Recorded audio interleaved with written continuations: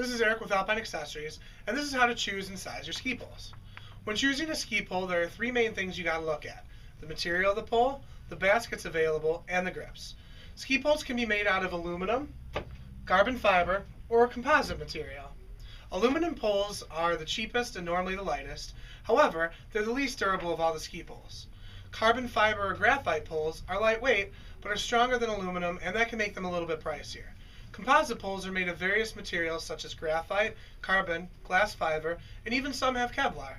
These poles weigh less and are stronger than aluminum. However, some people don't like the flexibility that the shaft can give. After deciding on the material of the pole you want, now you must look at the baskets that are offered. Some poles have bigger baskets, which are better used in soft snow. Others have smaller baskets, which are best used in hard packed snow. Some ski poles gives you the option to interchange different baskets if need be. After you've decided which baskets to go with, then it's time to take a look at the grips and straps. Most poles offer a soft rubber grip with nylon strap for you to put your hand in.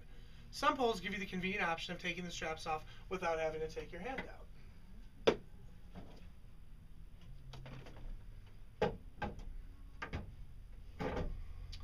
One of the most common errors when using your ski pole is how to use the strap properly. What you want to do is take the pole, put your hand up through the strap, and then put your hand around the grip. This will give you better control and range of motion. Next up will be sizing your ski poles. After you've picked out your ski poles that you want, now it's time to find the correct size. To do that, there's a couple steps to follow. First step is to stand straight up with your arms to the side. Your second step is to bend your elbow 90 degrees to make your forearm parallel to the ground. Then turn your pole upside down so that the grip is on the ground. Then place your right hand underneath the basket.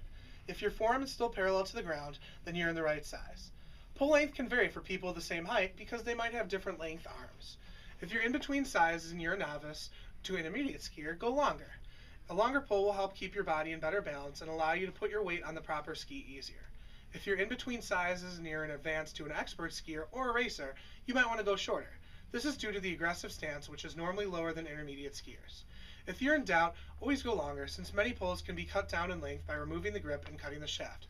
Poles can't be made longer. Once again, if you need any more help on picking out the correct size, you can always come into our store or visit us online at alpineaccessories.com.